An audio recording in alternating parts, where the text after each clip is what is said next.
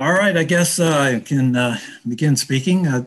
Welcome back. This is Mark Perry, Everglades Coalition co-chair, along with my co-chair, Marissa Caruso. We'd like to welcome you back to the Everglades Coalition Conference, 36th annual.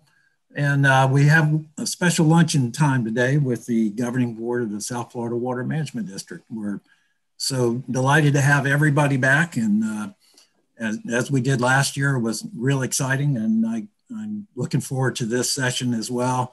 And to pre this session, we're going to introduce, I have the privilege of introducing the Governor Ron DeSantis has sent us a brief message, and I'd like it to queue up at this time. And let's take a listen to Governor DeSantis.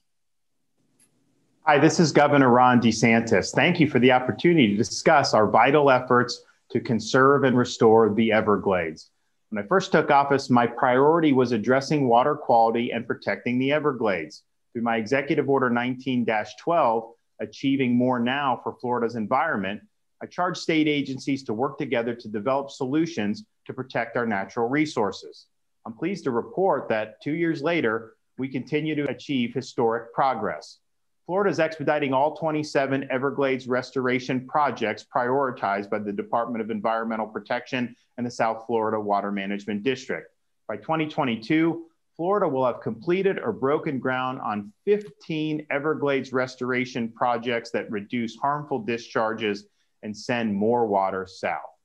Last year, we provided over $322 million to restore the Everglades and reduce discharges from Lake Okeechobee.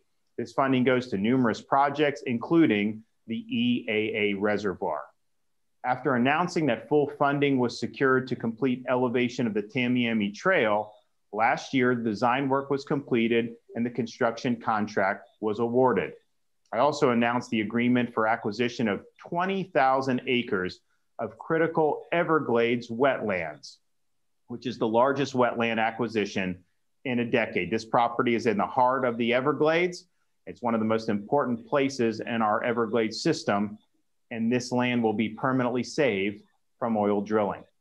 We have also worked closely with key personnel, like the state's first ever chief science officer, the Blue-Green Algae Task Force and Red Tide Task Force, to ensure that all of our environmental policies and initiatives have significant impact and are based on sound science. We also unanimously passed the historic Clean Waterways Act last year, and I signed that law shortly after June. This legislation addresses solutions to minimize nutrient pollution statewide while ensuring the accountability of local governments to carry out state initiatives at their level. House Bill 1091 also passed the Florida legislature unanimously, and I signed this legislation in June. The law increases penalties for sanitary sewer overflows by 100%. We know that clean water is foundational for Florida's economy, and I will continue to prioritize environmental protection and conservation for the future of Florida. Thank you, and God bless.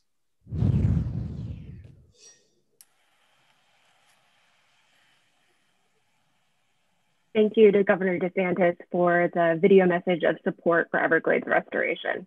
My name is Marissa Caruso, and I'm the Everglades and Water Policy Manager for the Conservancy of Southwest Florida and co-chair of the Everglades Coalition, along with Mark Perry. In the message we just heard, the governor mentioned both the state funding proposed for Everglades restoration, which includes $469 million in this year's proposal, as well as the 27 restoration projects that the state is prioritizing and expediting per the executive order signed in January 2019. We were actually in the midst of the 34th conference when that order was issued, and a little over 2 years later, we are excited to welcome the entire South Florida Water Management District Governing Board and Executive Director Drew Bartlett to the annual conference for the second year in a row. We very much enjoyed the breakfast panel last year, and even though we aren't in person, which is of course disappointing, we are very grateful that Zoom technology is allowing us to gather virtually. So with that, we are looking forward to hearing from the governing board and agency that is responsible for implementing Everglades restoration at the state level.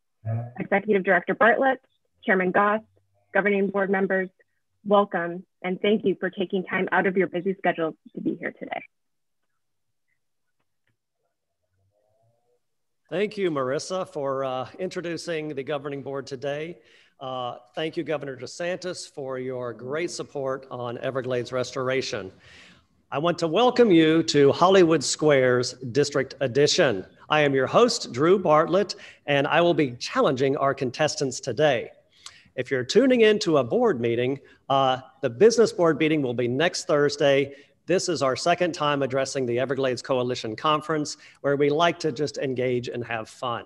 So, without further ado, I'd like to welcome our contestants to Hollywood Squares. So if you want to see all the contestants, you need to switch your screen to see all the squares on the screen so that you can look at them Hollywood Squares style.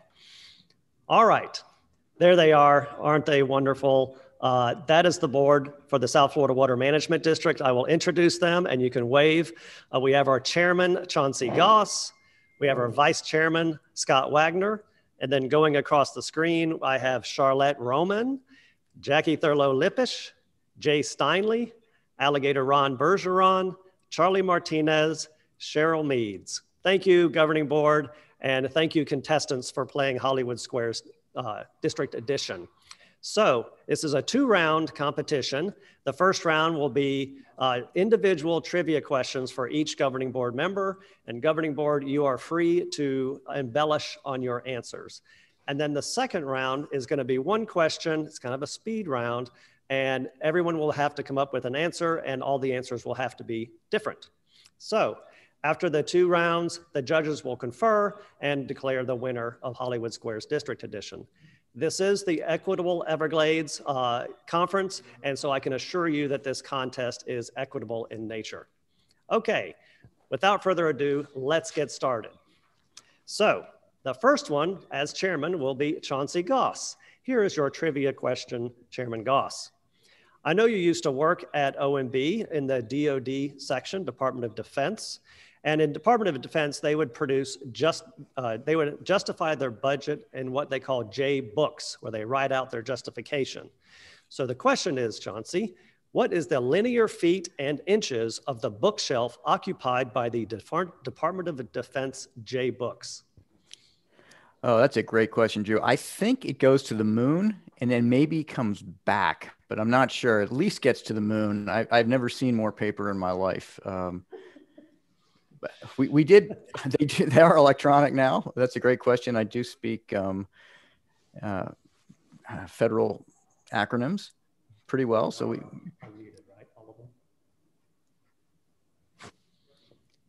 Tell us about your experience with those J books, Chauncey. They make great paperweights, and we use them frequently for that because our offices were nowhere near big enough to actually put them in. And we'd have, generally this time of year, every year, we would have all the services would bring their justification books, and then all the components of all the services, and then all the subcomponents of all the services, and all the subcomponents of all the services. So we had a lot of paper, and there was absolutely no way in heck anyone could all read it all, much less store it in their office, so much less keep it in their cubicle, which is basically what we had. So it was always a challenge to dispose of them. But it was well intentioned, though. Very good, very good. So moving on to next, what we're going to do is we're going to go north to south. And so I will start, the next one I'll go with Jackie Thurlow-Lippisch. Are you ready? I'm ready. All right. This is going to be a math question. And I know you're not. Put my sunglasses on. You're too bright. That's a good idea. So I know you're known for your flights over Lake Okeechobee. So with your husband, Ed. So here's the math question. Ed's plane leaves Stewart Airport toward Lake Okeechobee at 3,000 RPMs and an altitude of 500 feet. And there is a 30-knot northwest wind at that same altitude. How long does it take to get to Lake Okeechobee?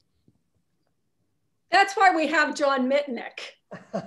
There's no way I could do that. I'm going to tell you a secret about myself, and it might not be totally politically correct, but mind you, I was born in 1964.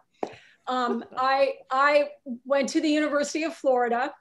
I was to graduate in journalism in 1986, and I had to stay an extra part of the summer because I had to take the math course for the second time that we all at UF called Fun for Mentals. Fun for mental, because I couldn't do the math. So I can't answer your question. And that's why we have John Mitnick. My job is just to get people excited. Very good, Mr. Lippisch. All right, now we'll go to Jay Steinley. As you know, Mr. Steinley, President Trump's residence is on the Lake Worth Lagoon, and you live on the Lake Worth Lagoon as well.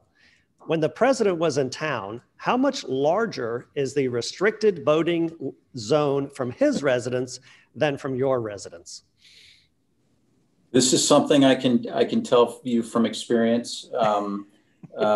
Is a lot more restrictive than you would think. So I'll start with that answer, and then I'll tell you. And I think last year I shared an embarrassing story. Hopefully this is more entertaining, but I'm actually glad the governor is not on live because I might get a slap on the wrist for this one. But I was in my obsessiveness to find new activity. I've taken up kiteboarding. And in this particular case, I was kiteboarding near Mar-a-Lago, on the ocean side, not on the lake side. And, much to my surprise, I got essentially pulled over by a 125-foot Coast Guard cutter with blaring horns and loudspeaker telling me that I was in a restricted zone. So now keep in mind, whether or not you know what kiteboarding is, I'm in a bathing suit. I've got my hands full and I am no threat. And by the way, I'm also subject to the winds of the wind. So they told me to get out of there. Really, the only place I could go was to onshore. And while I didn't go onshore right in front of Mar-a-Lago, it was certainly close enough to cause quite a scene. So I had four-wheelers and everybody all over me, Secret Service, sheriffs and everything telling me, by the way, qualification, this was at the beginning of his term. And I didn't know what was going on with the restricted zone. Anyways, so obviously they wanted to make sure I wasn't a threat. They asked for my ID. Who carries ID when they're swimming? I couldn't produce an ID, and that was a big issue. So this is where, you never expect to use a get out of jail free card in this volunteer job. But I said, listen, guys, I know you want my ID. I can't produce it. So I said to the sheriff, I work for your boss. I volunteer for your boss. And the only way I'm going to be able to confirm who I am is if you call up. Now, luckily, he didn't call up, but that was enough to sort of, to get everybody calm. So maybe that is an embarrassing story, come to think of it. But at least I didn't have to bother the governor to confirm my identity. And my kids think that's a really cool story that, almost got arrested by the Secret Service. That's right. I think you're a little bit smaller than that Coast Guard cutter too. Yeah. All right, our next contestant is Alligator Ron Bergeron, who, as you know, has been fighting to help remove the pythons from the Everglades, which is an exotic invasive species impacting wildlife in the Everglades. And FWC and the Water Management District have done a lot to invest in that and trying to combat that invasion with hired help. So, Mr. Bergeron, what is the largest number of pythons captured in a single day by an individual wearing a scarf?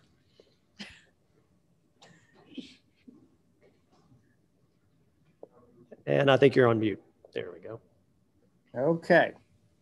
Well, that's a good question. I think the most pythons ever caught in one day, I'm proud to say this crazy guy they call Alligator Ron took out about 80 snakes in one day. And it was interesting that I was in the Everglades on July 4th, 2019 with my film crew.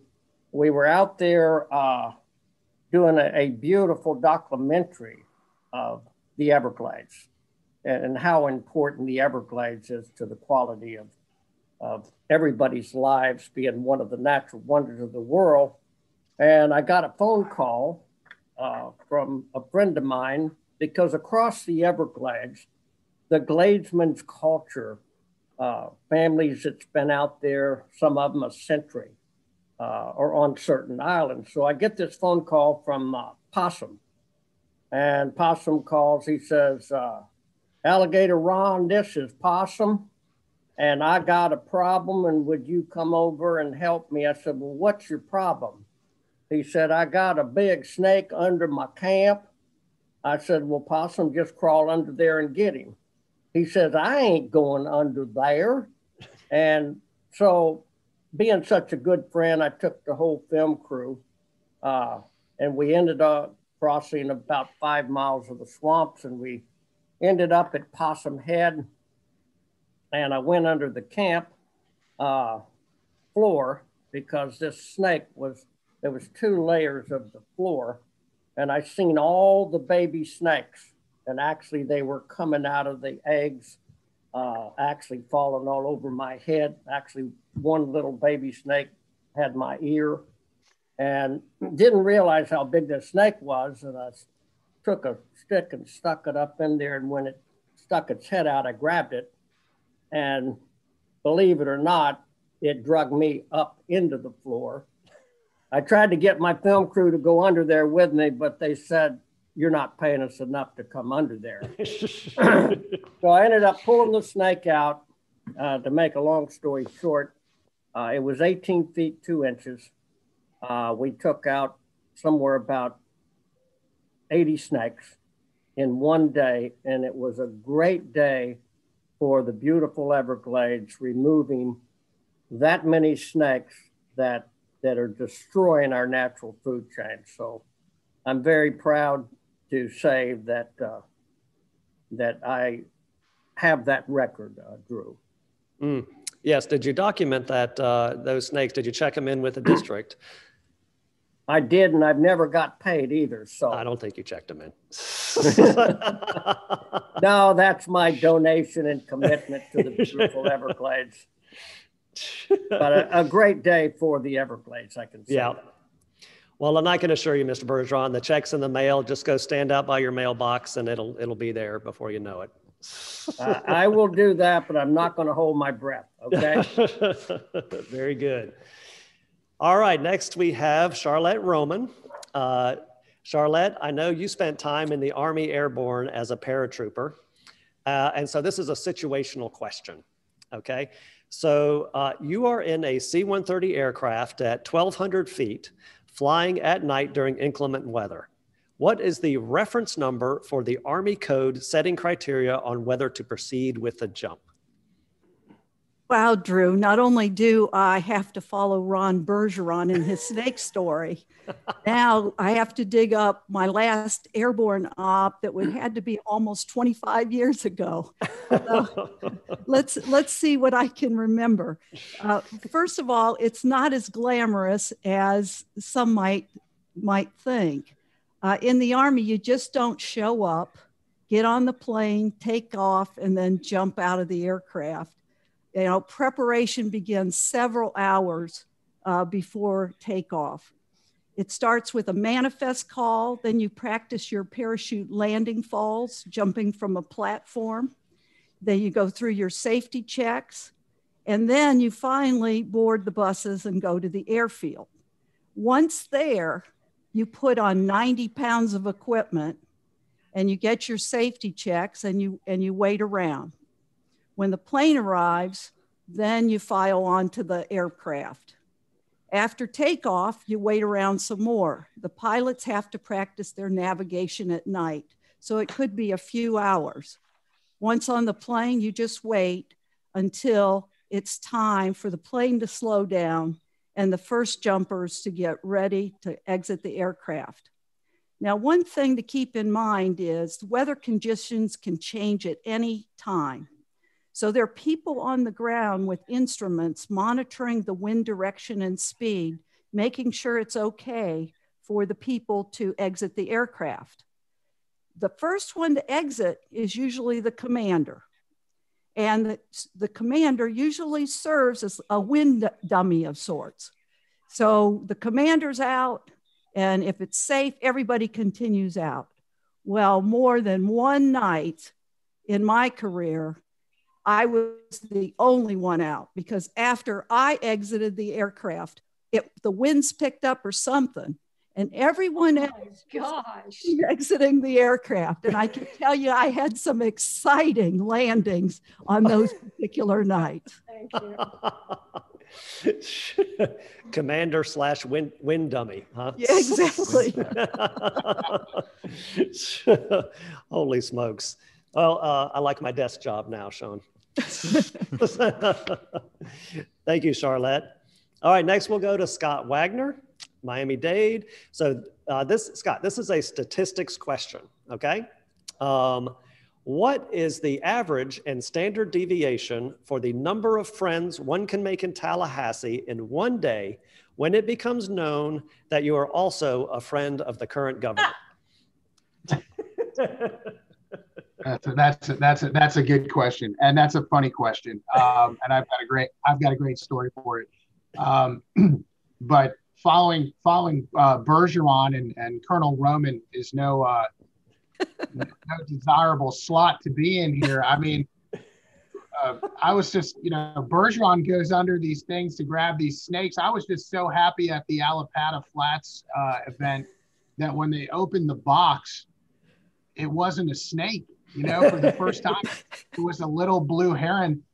This was like the first time in 2 years that we opened a box. There wasn't like a 14-foot python in it. So I was very, very happy to see that little bird take flight a couple of weeks ago.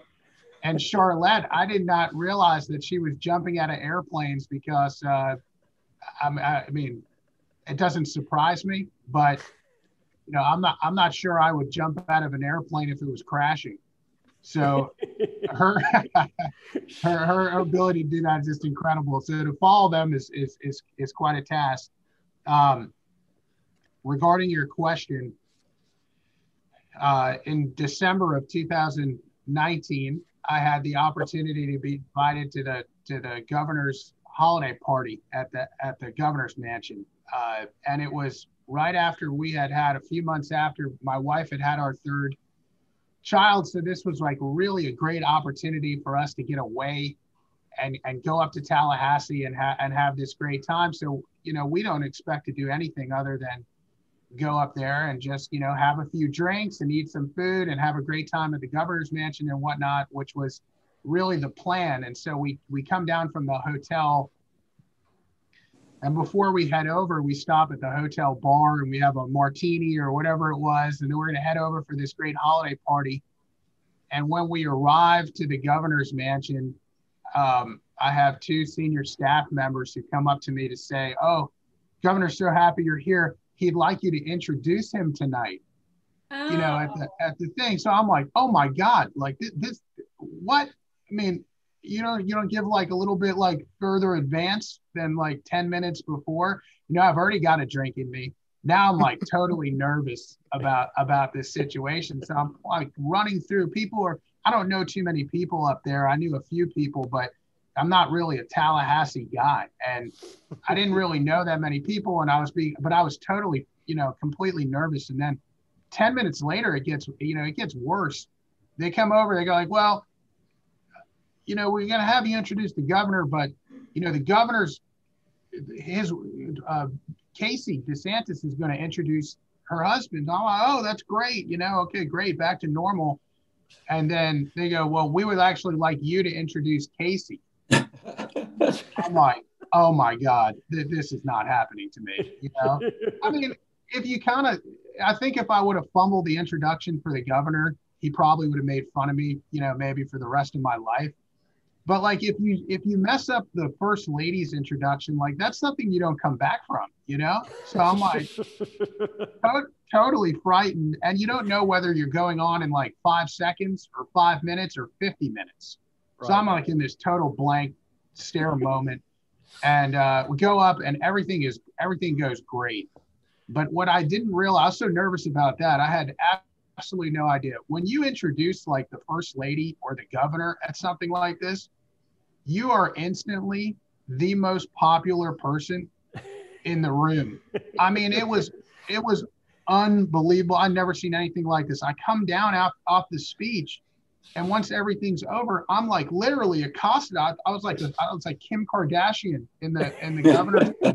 It was unbelievable, and it doesn't really end there. Like we went afterwards to after the party. There was we went to the restaurant by the hotel. I was accosted there, and then the following morning, I was waiting for my Uber we were waiting for our Uber to the airport in the hotel lobby, and people are continuing to come up to you. I mean, to the point where I was like, I think the Uber's I was trying to be polite to people and, really talk to them and engage them. And I'm like looking at my phone and the guy's messaging me from Uber, I'm like, this guy's going to leave. Like we're going to miss our ride to the airport. So I said goodbye to these folks and I left outside. And as I'm helping the guy put the bags in the trunk, 2 more people come screeching out of the hotel to like sprint down the thing to say, it was shocking to me. It was one of those moments I couldn't wait to get back to Miami. It was embarrassing, but it's unbelievable. The power of the office of the governor. You you kind of introduce the guy, and then all of a sudden I was the most popular person in town. Even my wife was like, this is ridiculous. We got to get out of it. We got to get out of this place. But yeah, I think I set the 36-hour friend record in Tallahassee without question. There's no doubt about it. I came home. I think, when you come home from the beach and you still find sand, all over you, like 2 days later, you're like, I got sand over here. I was finding business cards from people.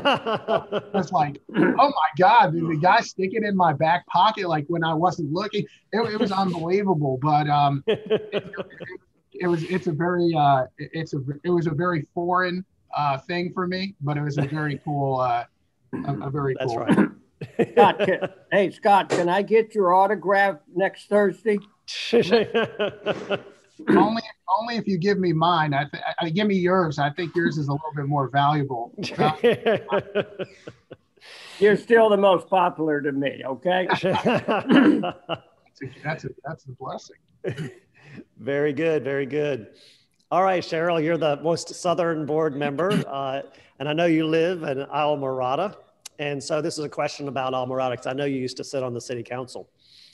According to Islamorada Ordinance number 27B/C, what are the required protocols for preparation for an approaching Category 1 hurricane arriving from the southwest direction? Gosh, I'm glad you asked me that. Nobody knows that better than I do. So I'm from North Carolina. I'm not as accustomed to Floridians as Floridians are to storms like this, or any storm at all.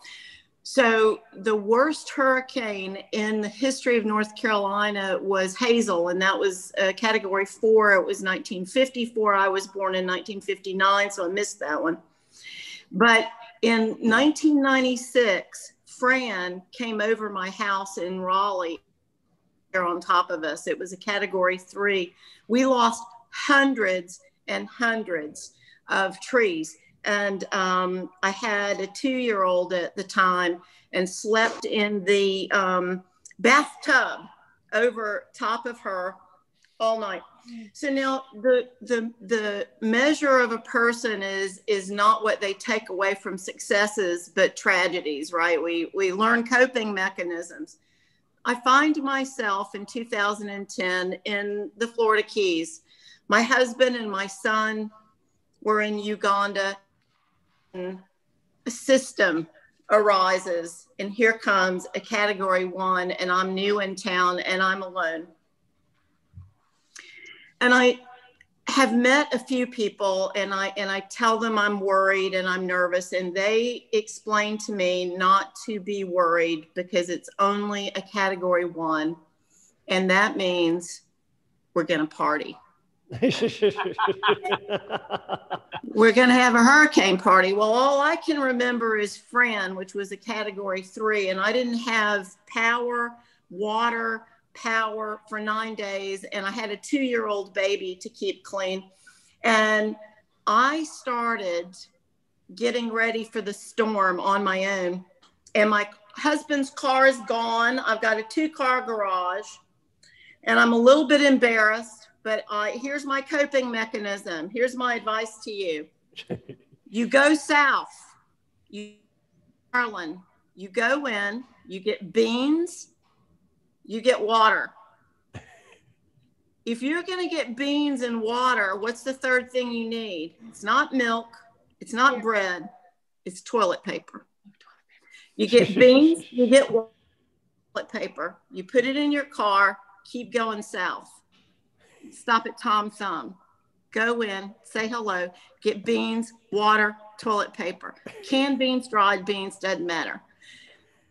Keep going south. Go down to the trading post, beans, water, toilet paper. When you fill up the Yukon, which is a car that holds 9 people, I think, when the Yukon and all the seats are down. So now I've got an entire Yukon full of those 3 items. I drive back to my house and I unload it into the garage. Then I go north and I go to the quick pick, beans, water, toilet paper. I keep going north. I go north as far as I can until my car's full, and then I come home. I do that every day for a week. At the end of the week, the 2-car garage has become a 1-car garage because my husband's side is full of beans, water, and toilet paper. I'm ready. So the storm comes and I'm like in a tin can. I've got my beans, my water. I didn't have room to unload the last load of supplies, my 3 valuable, precious supplies. So it's in the car. And somebody calls me and says, get on over here, we're having a party. And I look in the rain and the wind and I thought, oh, what am I going to do? So I get in the car and I go. And we walk around with a beverage. Now, look, I'm always up for a cocktail party with interesting people. But I'm hoping that when I die, I will be sober. I'm hoping that if I have to swim for it, that I will be sober. But what you do in the Keys when a Category 1 hurricane is coming is you have good margaritas, you have food on the grill, you have people over. And if you invite me over, we put toilet paper, beans, and water in a wet rag and we take it from door to door. I was given away because my husband was going to be back in 2 weeks. And I had to get rid of all of that stuff before he got back. So to this day, I have 2 choices. I can either leave the Keys for a storm or I can buy beans, water, and toilet paper. It is my coping mechanism gone wrong. That is wonderful. And now I'm sure that's in Almirada Ordinance. That's right. 20-03. All right, very good. All right, Charlie, we're going to come back to you. Welcome back, Charlie Martinez, to the governing board. He got to take a little reprieve, a sabbatical or something like that from the governing board. And so now he is back. And so, Charlie, I've got a question for you. I know you spend time in the Bahamas, so this is a wildlife question over there. Dolphins have a well-developed acute sense of hearing. Their auditory cortex is highly developed. How much larger is the dolphin's auditory nerve than a human auditory nerve? I'm glad you asked that question, Drew, because I know the answer. I can't remember right now, but I know the answer. So that doesn't count. So it'll come to me. But funny you asked me about dolphins. And yes, we spend quite amount of time in the water. My whole family. I grew up as a water person, as a boater, and so my three girls and my wife and I love the water, and we're in it as much as possible. And about 3 years ago, we were out doing one of the things that I love the most, which is diving. Do a lot of free diving, not scuba diving, but free diving. We usually go out, and when we're in the Bahamas, we do a little bit of spear fishing and get food for when we get back home. And when you're out in the Bahamas, one thing that you always have to be very aware of is sharks, right? Even though there's sharks everywhere, it seems like the Bahamas is a very popular place for them. So I'm out with my daughter, my oldest, who is a much better diver than I am. And we're in about 30 feet of water. She had just shot a grouper.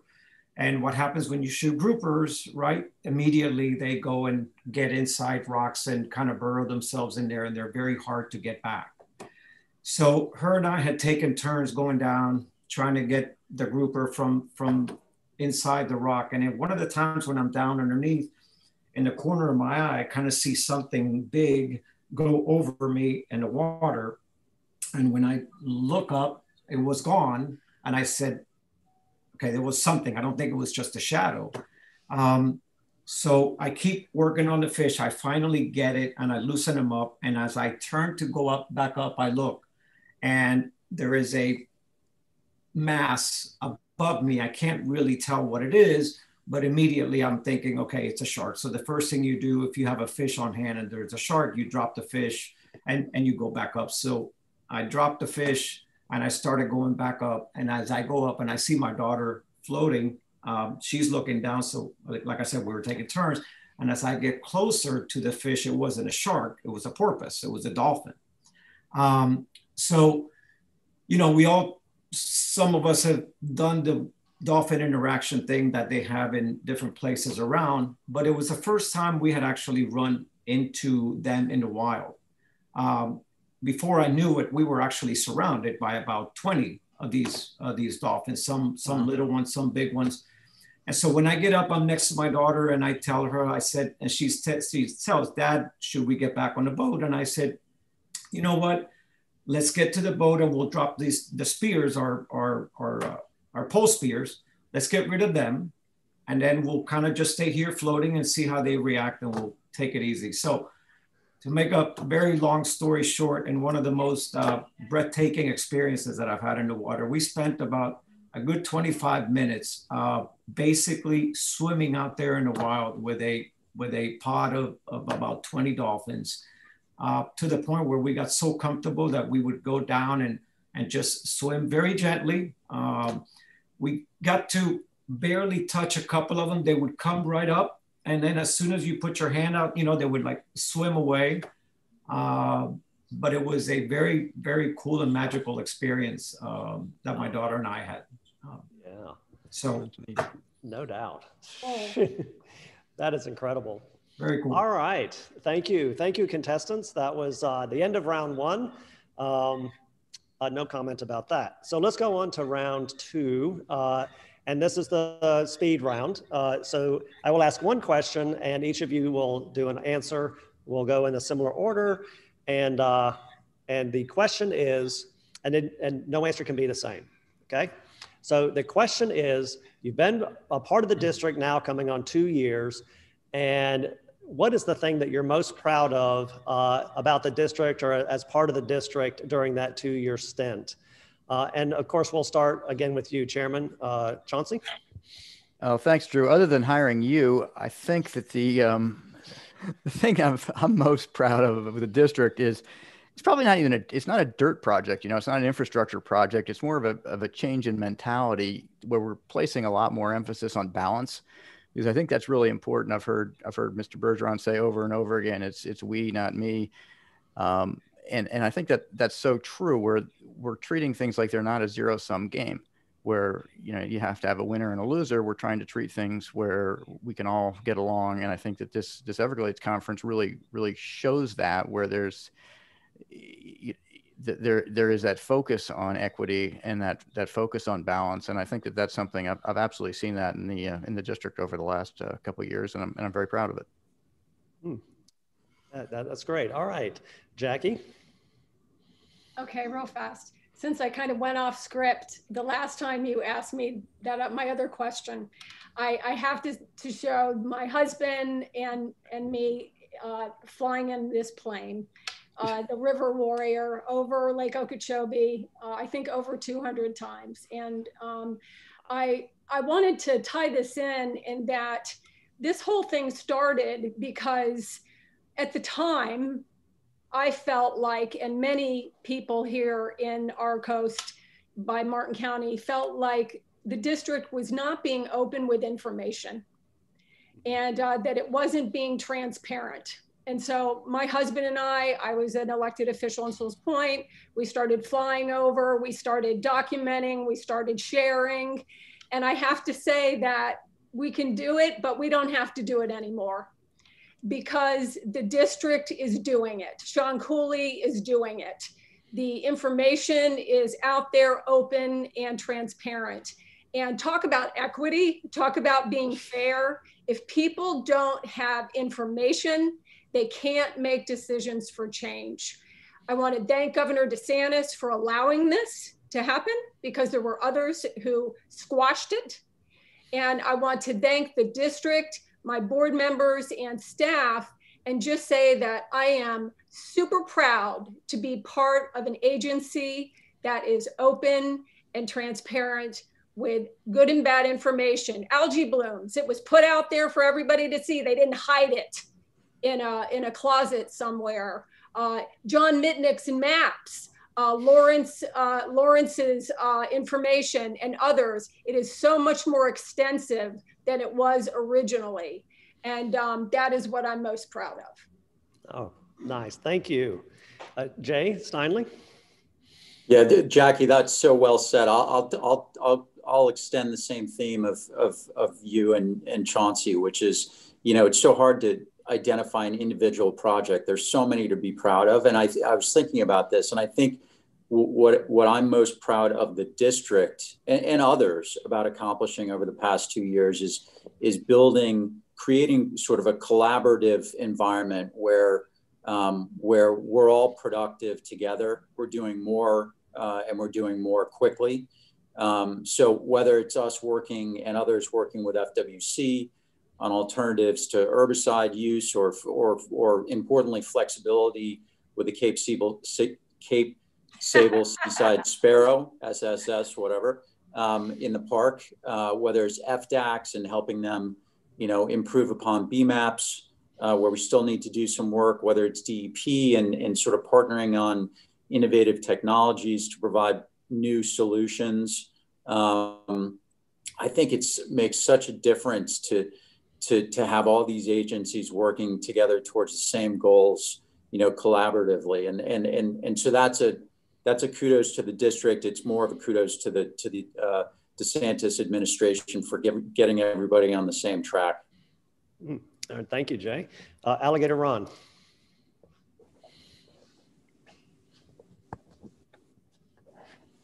Okay, can you hear me, Drew? You bet. Well, the first thing I want to say, I really want to compliment the Everglades Coalition for allowing us to speak here. And over the last few days and over decades, I've seen them bring people together, over 60 environmental groups, and everybody being able to communicate where we're all going in the same direction. I certainly want to thank the governor for giving me the opportunity to make a difference for all Floridians. And it's been a great honor to see the leadership, my fellow board members. I'm so honored to sit with you. It's been great as we go forward to make sure that the future of Florida and the quality of life for future generations are there.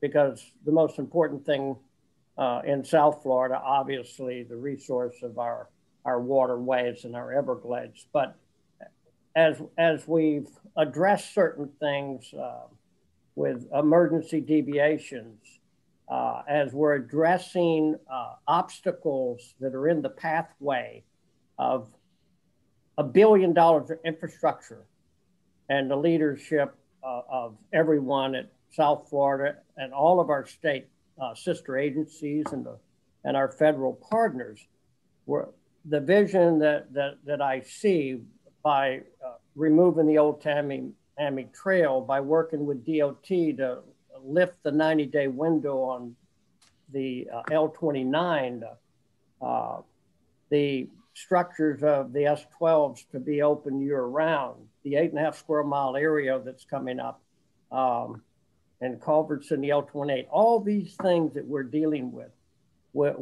is actually going to get us the benefit of the missing links to get the benefit of what we've already built. And it's a great honor, and I'm so optimistic about all these benefits that are coming in the near future. And it's a great honor to sit with all my board members, and thank you. Thank you, Alligator Ron.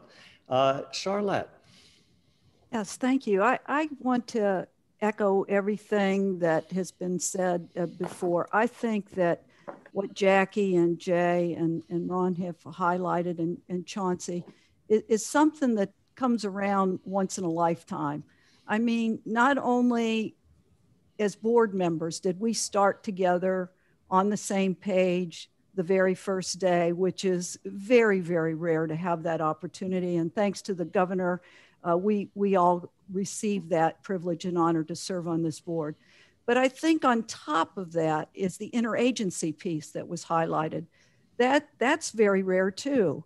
Many times agencies don't work as well together as we've seen so far in our tenure on the board. But I'd also like to highlight the people of the district, beginning with Drew and all of the members of the South Florida Water Management District, because every person that I have come in contact with in the field, whether it's somebody treating invasive vegetation, whether it's a lease that I've had a question on, whether it's a permit, everybody is just first class and committed to this organization and the mission that it has for 9 million Floridians. And they are committed to that. And then add to it the pandemic and how this organization had to pivot and change its entire way of operating and still keep all its mission functions going is just incredible. And I've seen a lot of high performing organizations in my lifetime, and I'm sure many of you have as well. But this organization, the South Florida Water Management District, is right there at the top. And I'm so impressed by what we have been able to accomplish together. And Chauncey, it may not be about turning dirt, but in essence it is, because these people keep turning the dirt. They keep building the structures. They keep building the reservoir. They keep providing flood protection, water supply. We could go on and on and on with our mission and all of the various things, protecting the environment. And they have not skipped a beat in a year when we've been under pandemic conditions. And I'm very proud of that. I'm very proud to serve with each and every one of you. I'm proud of our stakeholders who come together with the Everglades Coalition and all throughout the district to help us understand the issues. And it's just been a great day to be able to take part in this today. So thank you very much.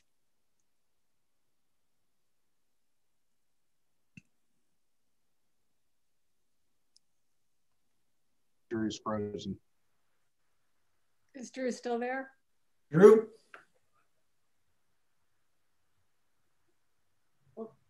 Uh-oh. Who's next? Drew has left the stage. Who is next? Scott. I was next. And I'm happy to pick it up. I think Drew got, the hook, right? You got electrocuted. Off the stage. First of all, I do want to echo what everybody said. Colonel Roman stole my answer a little bit because I had never really been involved in a government role like this before. And I was nervous about what I was going to step into with respect to a government agency and the staff at the district. I didn't know what I was getting into. And what a pleasant surprise it has been.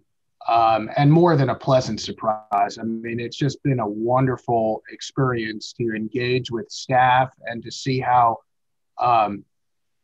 meaningful our mission is to them, how passionate they are about what they do, and how professional they are and how they present issues to us.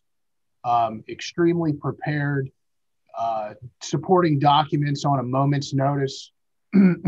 It really is a pleasure to be part of this South Florida Water Management District and to be in this role. But I don't want to totally steal Colonel Roman's answer, so I'll pivot a little bit. But the most rewarding thing for me has been how much I've deepened, I think, my love for the state of Florida and for South Florida in general.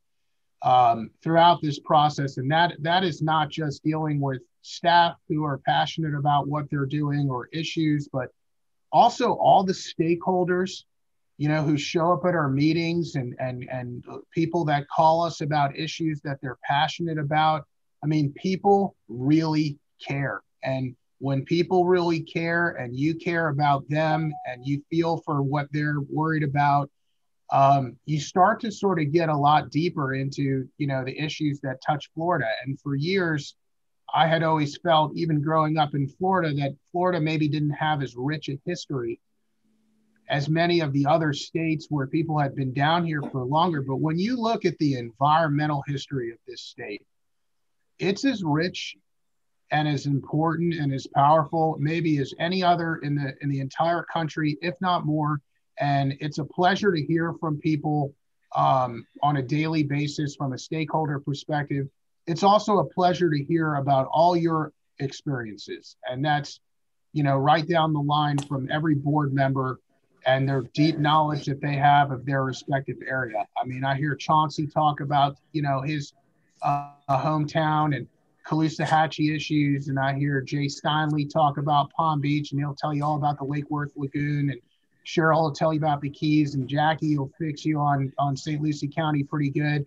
And Charlotte will let you know. And, you know, Charlie and I are sort of got the, you know, Charlie is one of the first people that I heard really passionate about Biscayne Bay, you know, which had been sort of an issue that was, you know, there, but not really at the forefront, and had kind of been quiet for some time. And, you know, the first meeting I was in, Charlie, you know, all Charlie was talking about at the dais really was Biscayne Bay, and sure was he right. And, you know, last but not least, of course, you hear from Ron Bergeron, who's just a wealth of knowledge about all these issues and so passionate, just has such a deep love, you know, for South Florida and the issues that we're dealing with. We talked to two Indian tribes, Native American Indian tribes, and we talked to all these stakeholders from agriculture. And you know, for me, the most rewarding thing for me has just been deepening my love really for Florida in general. And it's just been a really great experience for me. So I thank all of you. Thank you, Scott. So the bright lights back here really just make me go nuts. So let's go to who's next? Charlie? Is it me? Yeah. Okay, yeah, great. As always, I'm last, so everything has been said. I'm going to repeat what everybody else has been saying. I think we have Cheryl still. Yeah, we have Jay and Cheryl. Oh, Cheryl? Is it Cheryl? No, you go, Cheryl. Okay. So yes, same thing everybody has said. To me, the most amazing thing was the way this group, you know, came together. Obviously, we all came in at once, which was, you know, first time that had happened. But even as you look now, it's the way we're set up with the Zoom call, and you look at the diversity that our group has. It's incredible. I mean, everything from gender, ethnicity, background and what we each do or did for a living. I mean, it is so diverse. And I remember distinctively in the first couple of meetings that we had, when the public would come up, you know, people were trying to put labels on our group, saying that we were going to be all pro this or all pro that. And then as I started making my rounds and going on my trips to meet the different stakeholders, that's the one thing I told them all. I said, give us a chance. Just give us a chance. Don't have any predispositions on our group. And wait until you see how we make decisions, how we come about to decisions before you start putting labels on us. And I think, you know, we've proven everybody that we are going to be objective on everything that we do. We're going to look at the data given to us by our staff. And based on that, we're going to try to make what is the best decision without any predispositions or without an agenda or without being too much pro-environment or too much pro-agriculture or too much pro-development or any of that sort. And a couple of weeks ago, Drew and I went down to meet with the South Day farmers. You know, and I was so happy because they all said, the ones that we met after, you know, they were all very happy. And they said, you know, you guys have been very fair to everybody. So I'm very proud of that. And most importantly, I'm very proud of the fact, as Scott was saying earlier, Biscayne Bay Coastal Wetlands is back on track. We got it off the shelf. We're redesigning now the Cutler Wetlands, part of the phase one. Over the last 2 years, we have completed land acquisitions and construction of the last 4 culverts for the L31 East Flowway. The Corps is now doing the last 2 pump stations and will be awarding the last 2 in the coming year. And then we put together phase 2 of BBCW with the C111 spreader canal into one, and that is now known as the BBCer. So as you all probably read for the last year, Biscayne Bay is in dire need of attention. That's our crown jewel down here. And all the lawmakers down here and all the leaders have requested from me that I keep my eye on the ball and I help out in any way that I can to make sure that Biscayne Bay comes back to what it once was. So I will continue my advocacy for that.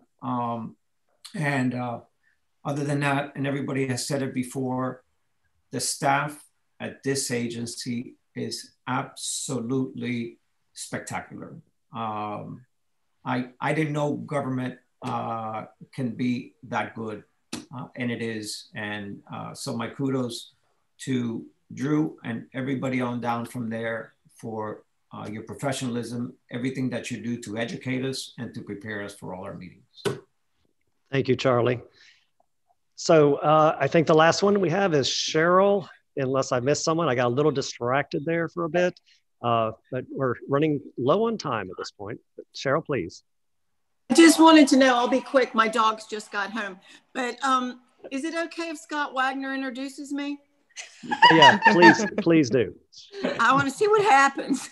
So I stood when we were at the groundbreaking of the last component of the C-43.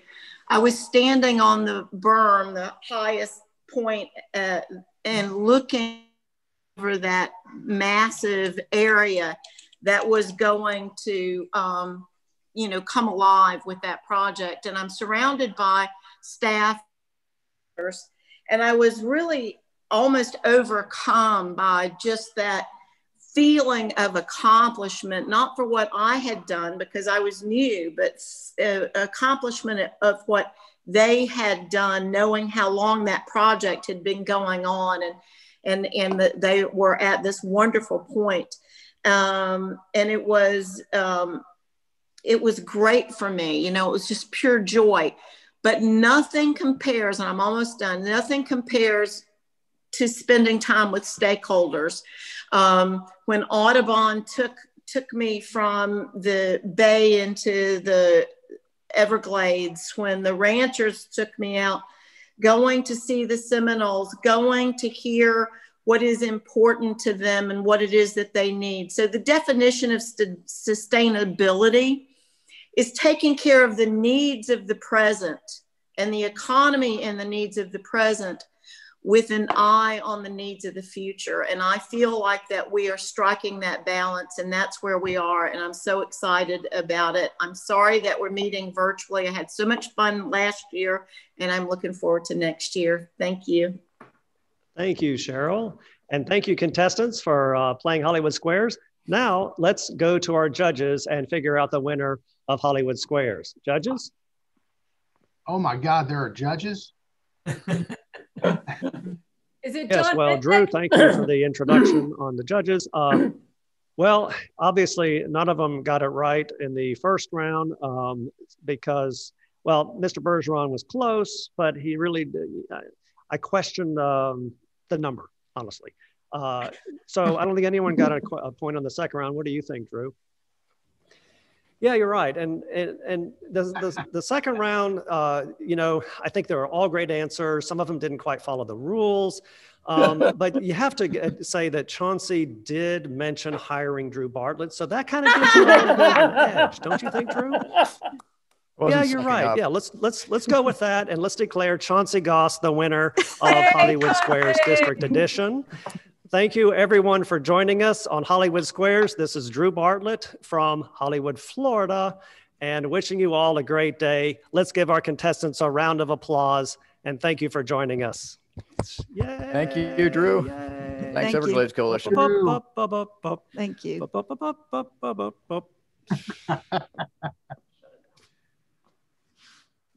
Look forward to seeing all y'all next Thursday. I can't wait to see you guys and gals.